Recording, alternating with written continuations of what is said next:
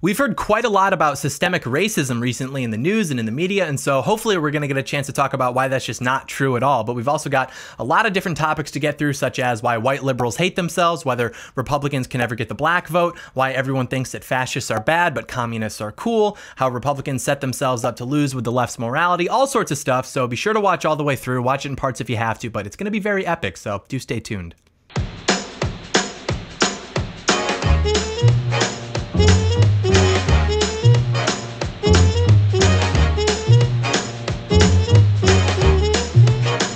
John Doyle in. Heck off, Commie. Hello there, ladies and gentlemen. Welcome to Heck Off Commie. Got a lot to talk about today. Very important video, very important topics.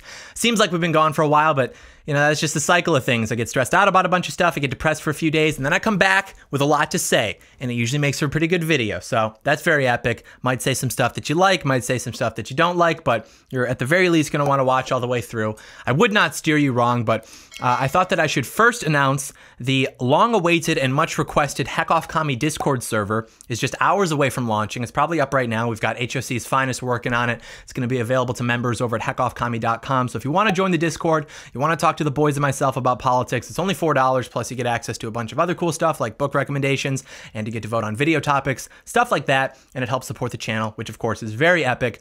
We've also been doing Zoom call lotteries for members, where basically a bunch of us just hop into a Zoom call and talk about stuff, because we got to stick together. Got to take care of each other, because no one else will. So that's epic. But yeah, I wanted to talk about race in America today, about the politics of racism, things of that nature. And these are things that are considered to be controversial by people online who aren't actually living in the real world, or who just want to like clutch their pearls at everything you say to try to make you look bad or look like a bigot, maybe get you deplatformed in the process.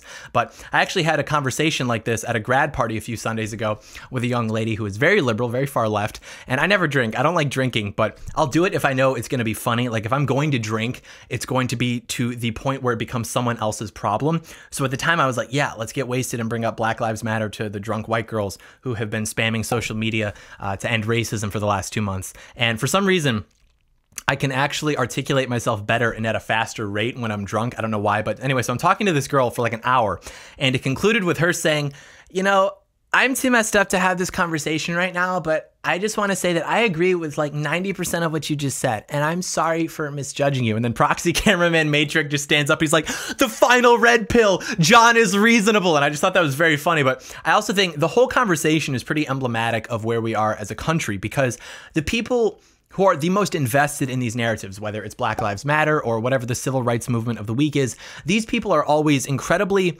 emotional. They are visibly invested emotionally into these things. And those who are inclined to agree with these narratives might mistake that investment as passion. And I'm sure that there are a lot of very passionate people fighting on behalf of these narratives, but really what it comes down to is that these people are hurting on the inside, completely irrespective of the problems which these narratives supposedly seek to solve. It's not a coincidence that these people will attack you, ostracize you, just act viciously towards you, but then if you get them a little drunk, you find out that they're deeply insecure about themselves. They feel as though their lives have no meaning, etc. And that's one of the cores of liberalism. That is one of the largest predictors of a person identifying as left-wing, which is their level of insecurity. If you're insecure about yourself, you have a negative perception of yourself, maybe rightfully so. You know that you're not going to fare as well in a competitive system compared to someone who's confident and capable, but you still have an instinct to survive and to achieve what you believe is the best case scenario for yourself, whatever that may be. And so that would compel you to gravitate towards something like a system that can supposedly ensure equality and egalitarianism. And on top of that, it's a matter of identifying with struggle. What really woke me up to this was seeing one of my friends, a tweet from one of my friends a couple years ago. This guy was never really into politics at all, but he did have some self-esteem issues since he didn't really have any goals or interests or anything like that. He was out of shape.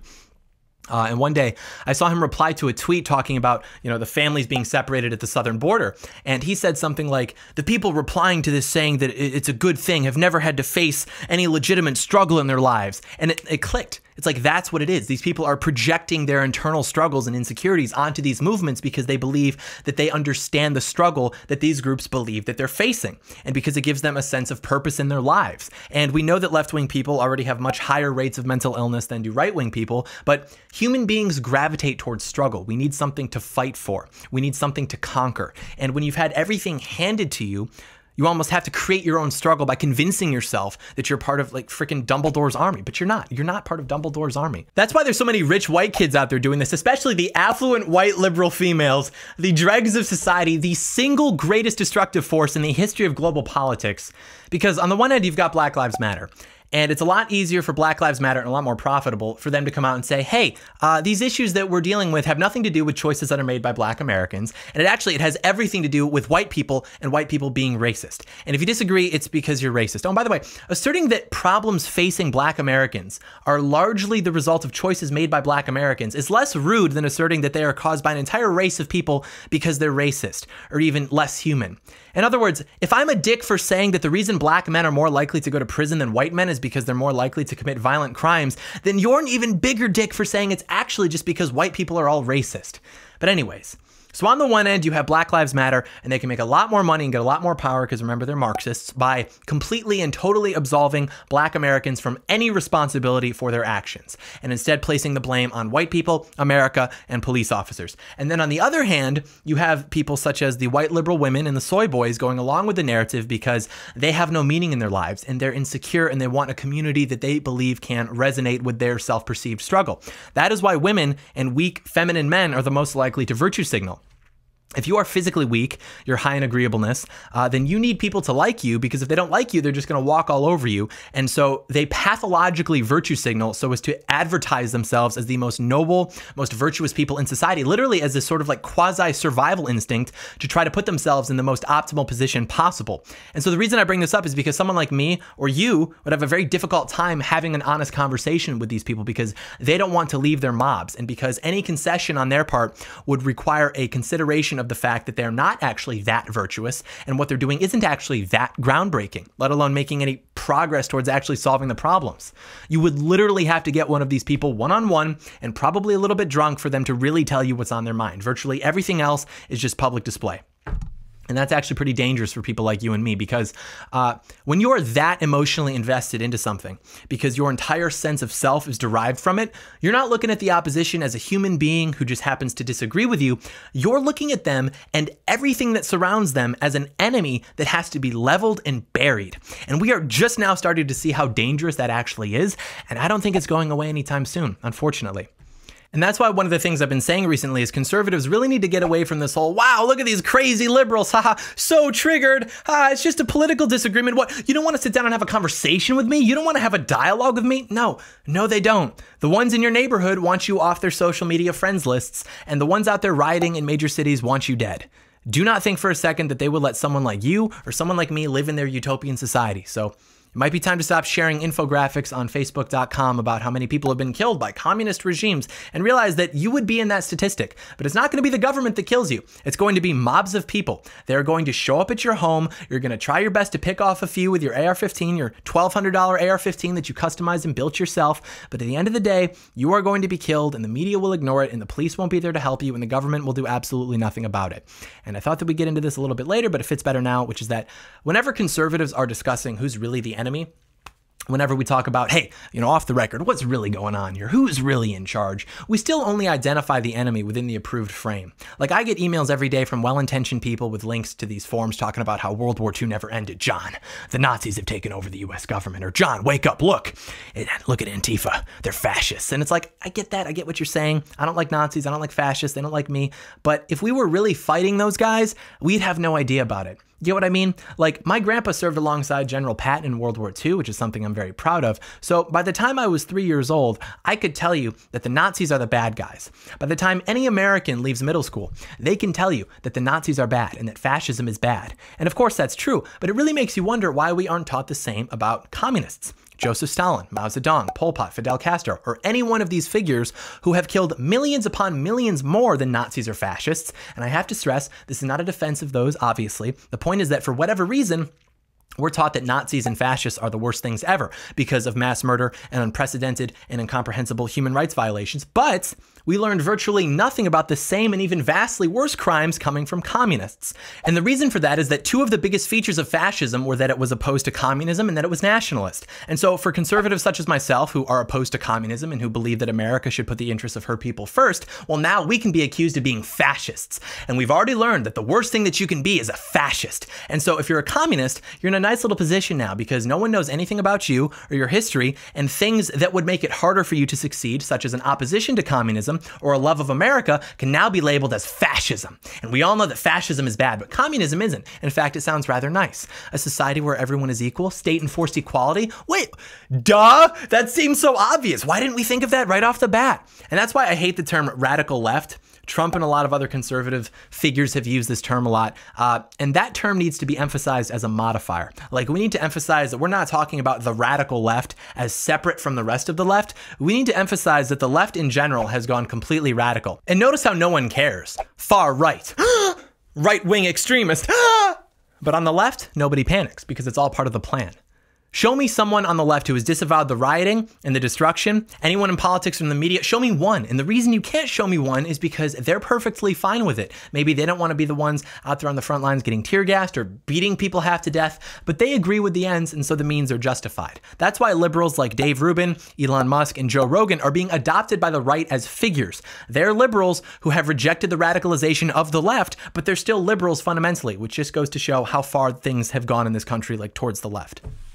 And that's why this whole strategy on the right of, well, Antifa are the real fascists, or the left is using Nazi tactics, is so utterly self-defeating because you're agreeing with their moral framework. You're accepting their TOS. You're agreeing with them that the worst thing ever is fascism, which they only spread because it distracts people from what they're doing, and it makes you, a normal conservative, seem like a Nazi. And then you think you can, like, beat them at their own game? Do you think that you can go to Portland and tell the people torching the city, well, you know, you guys are actually acting quite a lot like Mussolini's black shirts. Maybe if you sat down with me over some coffee, we could... No, they wouldn't listen to you. They wouldn't learn anything. You would learn what it's like to have your ribs cracked by a dozen different pairs of feet. But these aren't fascist tactics. These are communist tactics. How do I know? Because the communists did the same thing, and because these people are communists or are acting on behalf of communists. To co-opt their language and their framework is to accept defeat. You are agreeing with their morality. And the problem with that is that their morality does not include your intrinsic value or dignity. They don't have an unconditional view of humanity. Just look at their attitudes towards abortion.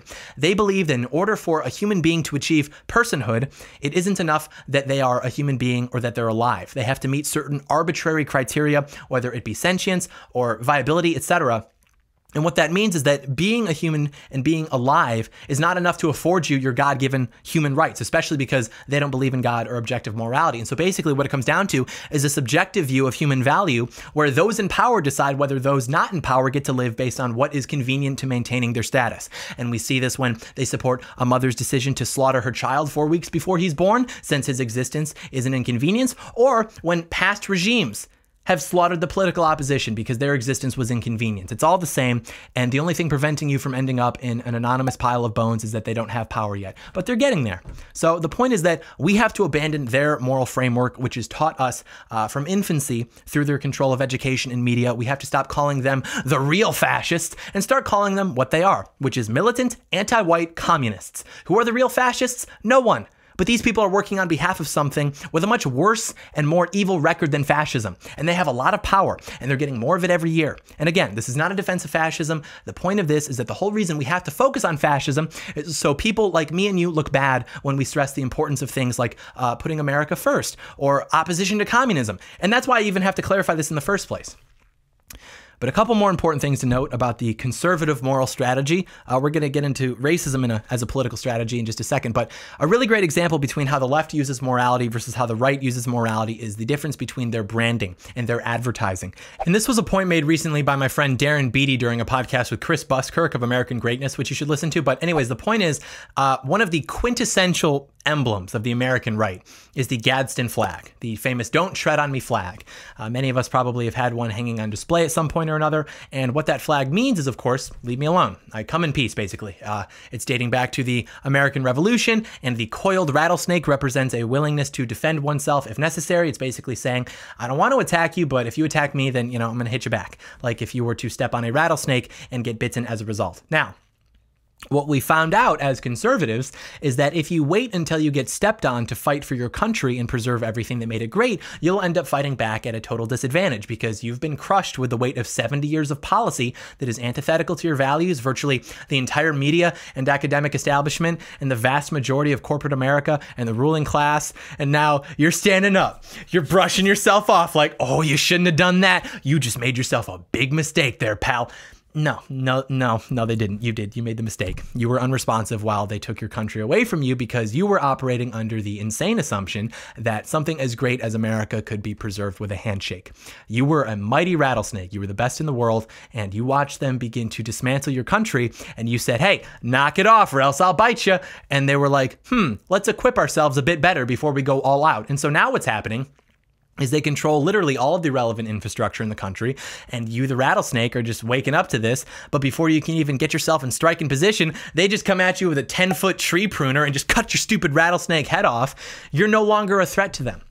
Now you compare this to the recent branding on the left and the moral imperialism that they have. They've been saying things like white silence is violence. And what that statement means is if you don't fight alongside us, you're bad and you are the enemy. It is akin to violence.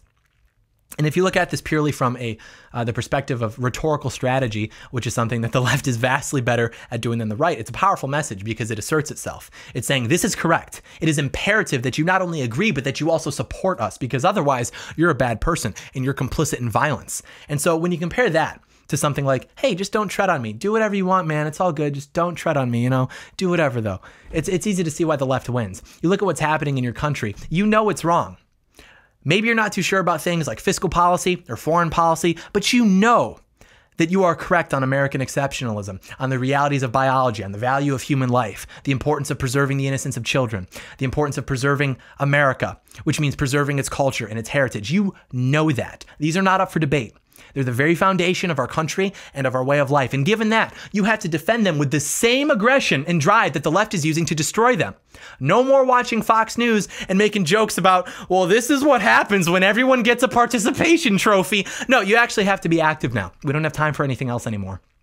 You have to defend America with the same energy, drive, and confidence that the left is using to destroy it. Otherwise, we lose. That's why we've been losing. We know that we're correct, but being correct isn't enough. You actually have to fight. No more, don't tread on me. We're replacing that with, actually, I will tread on you. As a matter of fact, I think I will tread on you because you've been treading on us for decades now, and I'm not exactly a fan of channel surfing between, hey, look, we're abusing children, but it's colorful and we're zany, so it's okay, and this just in, people who hate America burn down more great American cities and destroy more tributes to great American heroes. No one has done a thing about it. Now, back to Trump is bad, the show. We need to practice moral imperialism. Not don't tread on me, but abortion is murder. Not don't tread on me, but drag queen story hour is child abuse, etc. You get the point. It's not like we're just arbitrarily deciding morality and enforcing that. It's not our morality. It's objective morality as defined by God, and that's the fundamental difference. We're serving God and they're serving themselves. They are militant anti-white communists, and that's the other thing.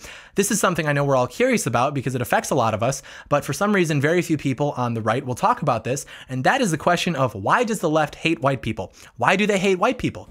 And I'm not interested in proving to you that these people hate white people. If you don't understand that by now, then you should open your eyes. They're calling for all white people to be killed. They're saying that all white people are inherently racist. They're saying that white people are subhuman. They're teaching their children to not trust white children. They're saying that we should kill ourselves. They're saying that you're a literal plague on the earth. And in case you couldn't tell, this is not rhetoric that is characteristic of good intentions. This is not rhetoric that suggests a longing for peace and equality and coexistence. They hate you, and it's because you're white. And you might be wondering, like, why would the left hate me because I'm white? Most of the radical leftists are white too. Well, like, wouldn't that mean that they'd hate themselves? Yeah, that's exactly what that would mean. And that is exactly the case. Let's wind the clocks back to what we were talking about earlier. What causes people to be leftists? Self-loathing, which leads them to hate other white people as well. We know that liberals are more willing to murder someone for the greater good if that person has a white-sounding name rather than a black-sounding one.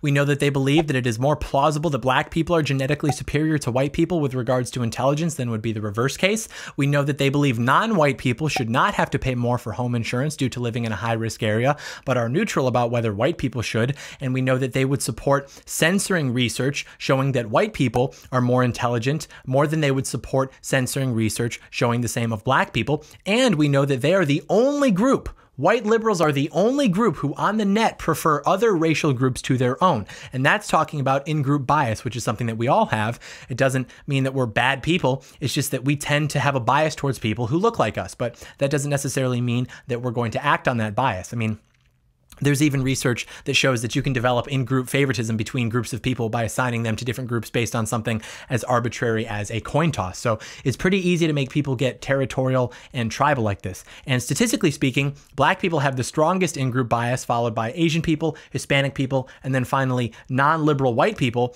And then liberal white people actually have a net negative in-group bias, which means they literally have a bias against themselves because of who they are. And because the bias is so strong and contrary to what we'd expect and what is demonstrated by literally every other group of people, it's evident that white liberals seriously resent themselves, and it's because of who they are. It's because they're white people.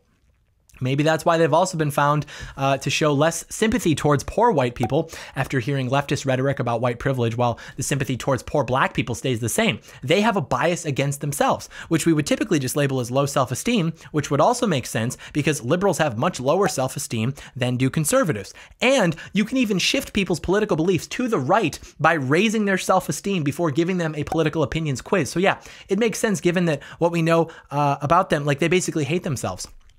They're more than willing to sell themselves out for whatever characteristic of themselves is currently on the chopping block. Oh, we hate America now? Well, I'm from America. I'm the worst. Oh, we hate white people now? Well, I'm white. I'm the worst, etc. And there's also evidence to suggest that white guilt, or making people feel as though they've been given an unfair advantage over other people, is psychologically damaging even after controlling for age, sex, income, education, marital status, and also that it has increased over time as we put our children through schools and curriculums that have taught them to hate themselves. So we've got that established. Now we have to ask ourselves, given that the anti-white narrative is well underway, and given that so many white people are being taught to hate themselves for being white, and so many of them already do, like, we have to ask, what does this achieve? Like, what is the purpose of doing all this? What is to be gained by demonizing white people? Well, think about what the ultimate goal is first.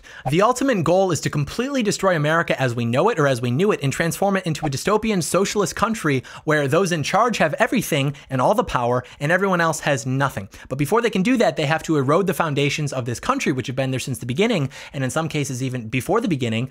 And they were put there by very smart and very strong and very good men, and they were intended to be preserved by future generations of those same men. And so fundamentally what it comes down to is, of those who built the country and of those who have the deepest roots in the country, the vast majority are white people. This is not a controversial statement. This is just the reality of American history. So to answer why do they hate white people, it's because the people who have the greatest incentive to preserve our country are going to be the people who have the deepest roots here. And this doesn't mean that people whose parents came here 40 years ago can't love America, or that they don't want to preserve America. It just means that because of the history of the country, the vast majority of the deepest roots in this country are going to be those of white people. And that's just because, historically speaking, this country was basically biracial. We were never diverse like the left claims. We had Northern European white people and we had West African black people, but there were lots more white people than there were black people. And so the strongest force that these militant communists will face is going to be the force of the roots which are buried the deepest in American soil. And the majority of those are the roots of white people. And again, this doesn't mean that non-white people can't love America, or that they don't want to preserve America, or that their families haven't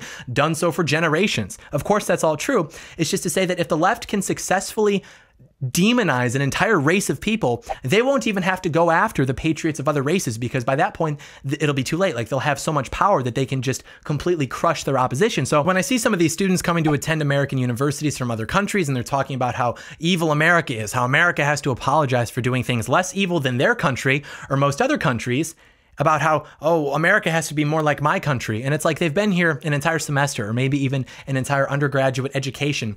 And I think introspectively about how my roots go back in this country hundreds of years, the things that those people fought and died for and built to be passed on to future generations, including myself, not to be taken for granted, how my bloodline has been within a 250-mile radius of where I am right now since 1659. And it's like, yeah, over my dead body. But that's what the strategy is behind white hatred and behind racism in general. Racism doesn't exist in contemporary America as much else than a political strategy. We're taught from infancy that we're racist, or that our country is racist. Its institutions are racist. Its history is racist. How do we fix it? We don't. We replace it with something more progressive, more 21st century, with something more committed to equality and egalitarianism. This is all despite the fact that, legally speaking, the least privileged group of people in this country are straight, white, Christian, conservative men. Me and you, big guy, the forgotten gamers of America. But none of that matters because their fixation on racism is not out of a commitment to justice. It's out of a commitment to victory and domination. If they actually cared about racism, they'd call out the overwhelming amount of anti-white racism that we see every day in our media and that we hear every day in our classrooms, but they don't because they actually endorse it themselves. And so conservatives need to understand that racist is not a real word with a real meaning. Racist just means shut up. That's all it means, virtually nothing more. But what conservatives like to do, because we've lost so much in the last few decades that we get excited by even the smallest potential victories. So when someone calls us a racist, we go, now wait just a minute, I'm a racist, all right? Why is that? Provide some evidence for your claim. And you've got this smug little look on your face because, oh, you think you're winning. Or you know, if they'll insult you, you'll say, well, if you're insulting me, it's because you can't beat me. It's like, except they are. They are beating you. And they've been beating you. And why is that? Because, well, you've ceded ground to them. You've accepted their moral framework because you think that you can outfox them within it, but you can't. The response to someone calling you a racist is not to debate them on whether or not you're a racist, because the second you do that, you lose. The conversation has been totally derailed. The correct response is to tell them to F off and to go about your business. You're never going to convince these people that you're not racist. You are wasting your time because you're agreeing with them that being racist is something that is a serious problem in American society. You're dignifying what they've said to you with a response. And that's idiotic. The same thing with the predominant conservative strategy now, which is to point out that the Democrats are the real racists.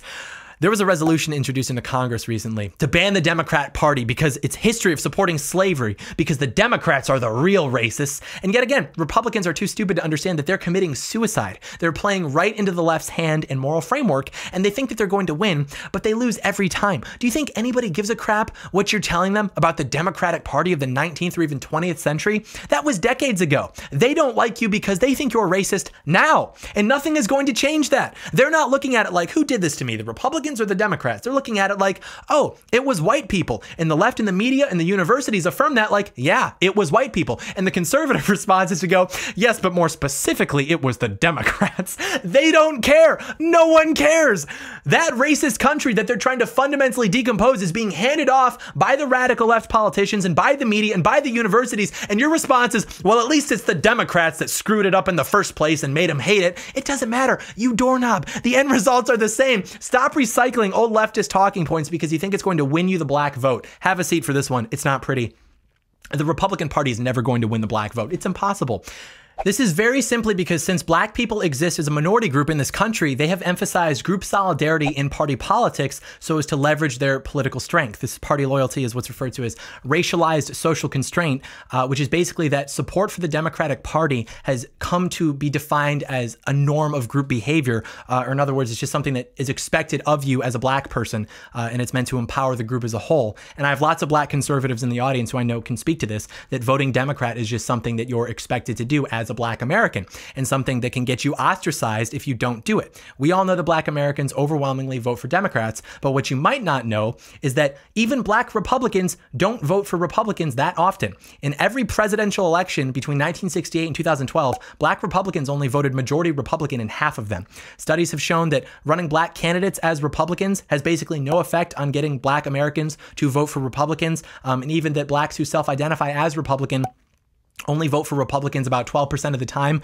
Also, black attitudes towards things like gay marriage and abortion were not predictive of black voting, which is interesting because black Americans are very religious people. But with the data that we have available, if you wanted to get the probability of a black American voting Republican to be over 50%, you would have to look at black Americans who self-identify as Republicans and who also self-identify as evangelical Christians, and then who also supported the war in Iraq. And then even then, it's only 65% voting Republican. So what does this mean? It means that for the time being, Republicans are never going to get the black vote. It's just like virtually impossible. And the reason for that is that there is a pervasive and poisonous cultural narrative within black America that says racism and oppression are the reasons for discrepancies. And the Democrats are more than happy to go along with that for political power. But of course, they don't actually care about black Americans. We know that, but it doesn't matter because now conservatives are in a tough position because to address and agree with that cultural narrative would be false. But it's also difficult to sell anything else, especially considering how successful Democrats have been. And so Republicans foolishly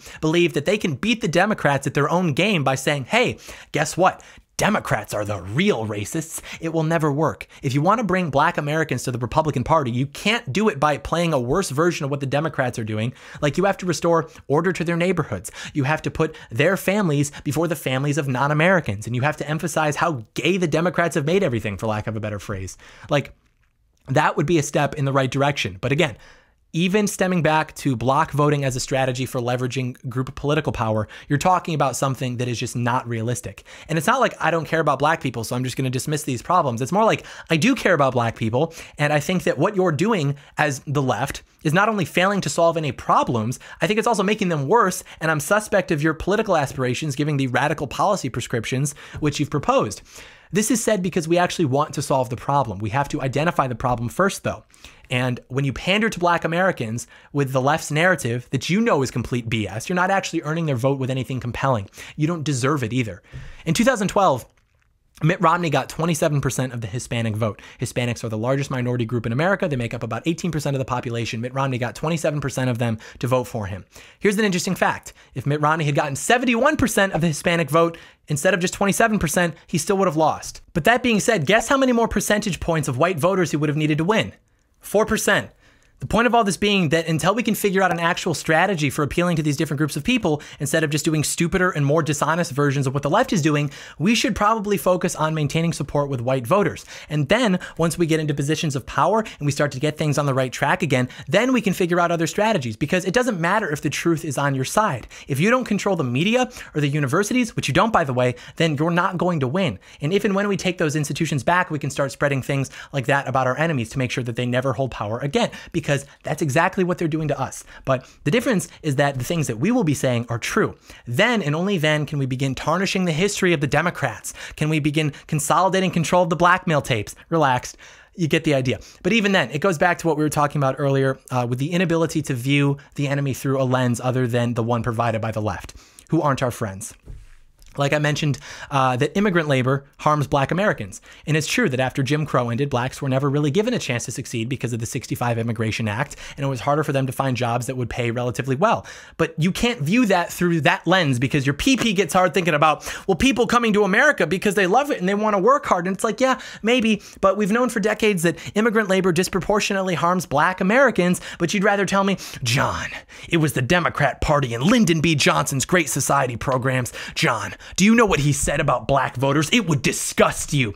And maybe after I'm done telling you about that, I can tell you about who really founded the KKK. And it's like, please, please, please stop. I know you think you're helping, but you're not. You can't beat them at their own game.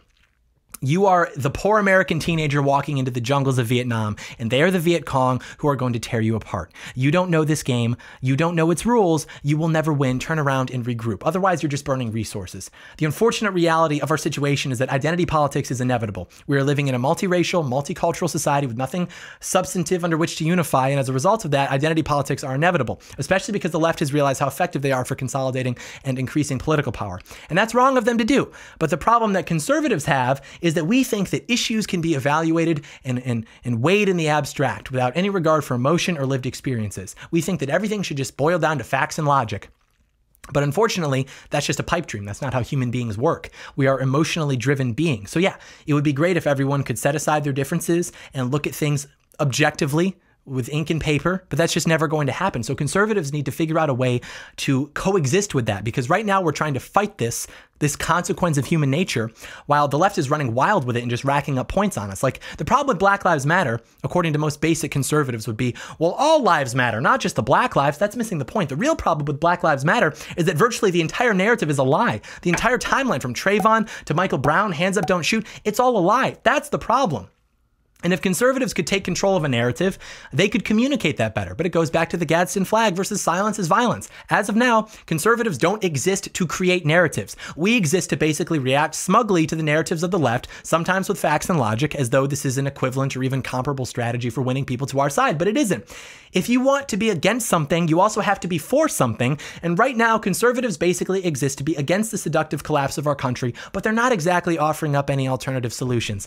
And unless that that changes, our future looks pretty gloomy. And the plan's not complicated. It was never complicated. It's not the Illuminati. It's not the Clintons. It's an elite ruling class who have unwaveringly imported the third world while offshoring manufacturing jobs so that they could hire cheap labor with the help of the bought and paid for Washington establishment. And not only do the politicians share in the profits off the mega corporations, they get to use the ever rewarding strength of diversity as political capital. They now have the opportunity to create and exploit group division for political influence and power.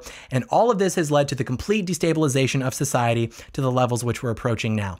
We talk a lot on this channel about how the collapsed family structure has led to the destabilization of society, and that's part of it. But when you're living in a country with literally no unifying principles or heritage or culture or religion or language or even morality, the only thing left for you to do collectively is participate in the consumerist culture. But then even that becomes difficult because they're sending jobs overseas and bringing in millions of people to compete with American families for whatever's left. Like, see how that might be a problem? Conservatives got so excited and caught up in defending capitalism that we forgot to defend America. Because if you don't put America first and you sell her to the lowest bidder in this case, then she won't be America much longer. Who do you think pays for those economic studies to be written? Those studies that prove living in a post-industrial economy is actually good for the average American because we can buy orange juice for 20 cents less. It's all horse crap. There's no such thing as a post-industrial economy or society. Our jobs didn't just magically become information jobs or whatever. They just left. They just went away. They didn't all integrate into the information economy. They just disappeared. And the people who financed and made money from those decisions didn't care that towns throughout the heart of America were in the blast radius. The only reason that information is so easily available and is taught to all of us throughout school, seemingly is the only concession that they'll give to capitalism, is because people paid for it to be there and they paid for it to be taught to you. The government is not your friend, but you know who else isn't your friend? Billionaires who use the government to hurt you for them so that they don't have to get blood on their Armani suits. Never forget that. We're getting off topic. See, now I've gone too far. Now they're going to kill me. But I should have just said that everything can be traced back to the Clintons. That's the approved line for conservatives. And that's what was so funny to me about when Epstein died. And I did a video about, well, I was trying to get people to understand that this whole thing is so much bigger than the Clintons and that they basically are irrelevant. And right on cue, I had people in the comments, no, it was the Clintons. And it's like, okay, cool. What are you going to do about it? You've got it all figured out. What's next? You look on late night television shows, all over social media, literally everyone, including the mainstream celebrities, were making jokes about how Epstein didn't kill himself. The Clintons did it again, and everyone had a good laugh about it. And I remember tweeting at that time about it. And I said something like, I'm glad everyone's just now coming out to discuss the circumstances surrounding Epstein now that it's a quirky little trend on social media. And it's like, you're going to make that joke and then you're going to go back to watching Parks and Recreation, right? Like you're going to post that and then you're going to be like, hey, honey, what's the Disney Plus password again? And it's just to show where we are as a society, how weak and pacified and impotent we are, that something like that could literally happen right in front of us. And the only thing that we can do is make it into a meme or even a holiday sweater so that everyone knows how topical and funny we are. The people who actually killed Epstein, and it wasn't the Clintons, they're not laughing with you when you say that. They're laughing at you because they know that they're untouchable and they know that you'll never do anything about it because you're too distracted. But anyways, see, now I'm really going to get hit. The point that I'm trying to make, or that I was trying to make, is that if you want to appeal to Black Americans, then you have to appeal to Black Americans. Get what I'm saying?